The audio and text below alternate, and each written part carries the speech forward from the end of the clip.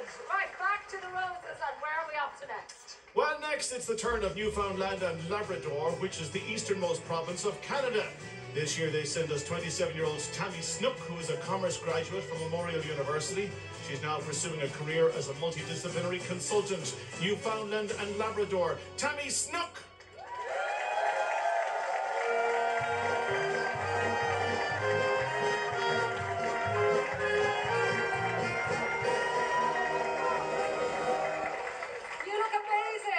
So much, Catherine. Your first time in Ireland. I know, and what better way to do it than with the roses?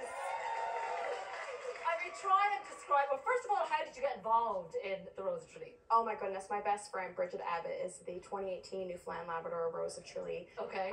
And she has been my best friend for over half my life. And when I saw her go on tour back in 2018, I've been watching the Rose for several years, but then when I saw her side of it and behind the scenes, there's so much more to it than just the television. There's all behind the scenes with the tour, and I was like, I need to be involved. I was so deeply connected. Here I am. You're talking about Newfoundland, like we are so connected. We are. Ireland and Newfoundland, literally by a transatlantic cable. Yes, oh my gosh, there was a biography out about it recently.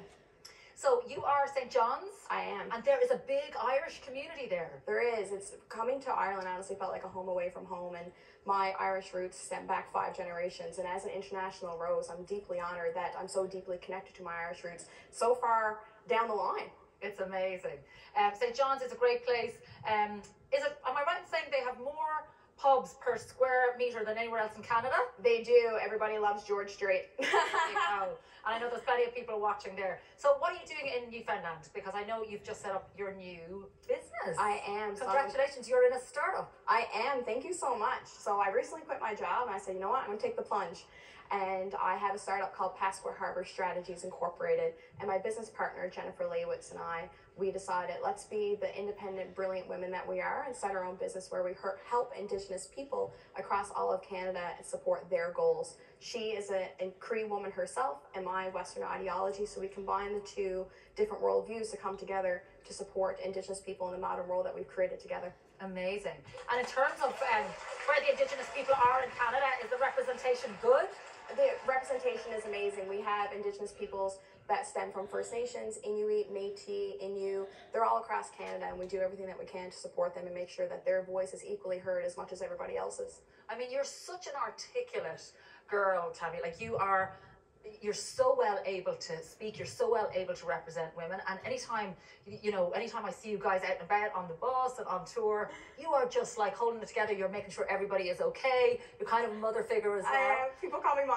But it hasn't always been that easy for you, and Deirdre spoke so eloquently about mental health and how important it is to talk about it. Mm-hmm. You had your own issues as well. I did. I very much had my own struggles, and 15-year-old Tammy did not think that she would be here on this stage today, let alone on this earth.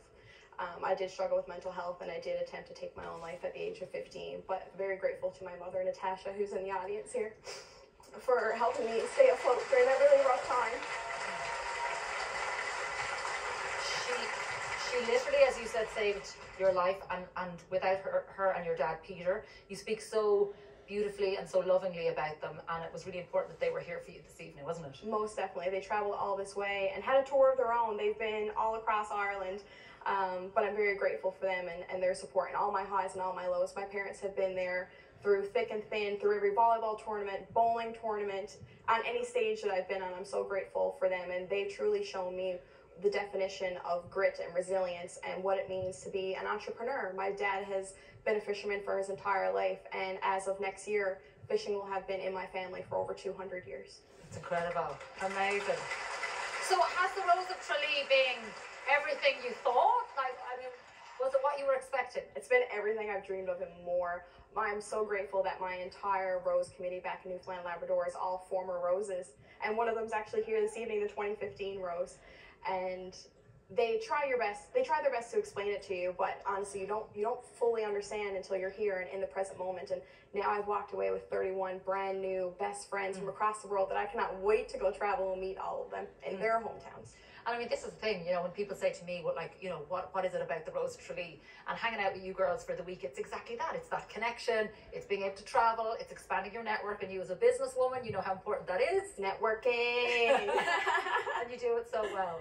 Thank you. What has been your favourite thing on the whole tour? Oh, my favorite thing on the whole tour would definitely have to be the parade. I felt like a Disney princess. I've been to Disney World, and I've always wondered what those women felt like up on the parades, and I truly felt it last night. I love it. It's been amazing seeing all the crowd and the people, and seeing all the little children along the side of the street. I take a moment, I do this at them, and their whole face would light up, and you knew then that you hit a spark within them. And that's the whole reason that we're here, because I don't ever do anything for myself, and I do it for the 7 generations that are coming before me, and that deeply stems to my Irish culture as well, and that it's been 5 generations, and it's still very instilled within me. So everything that I do, I'm always thinking, well, how's this going to impact me in 5 years? How's it going to impact my family in 5 years?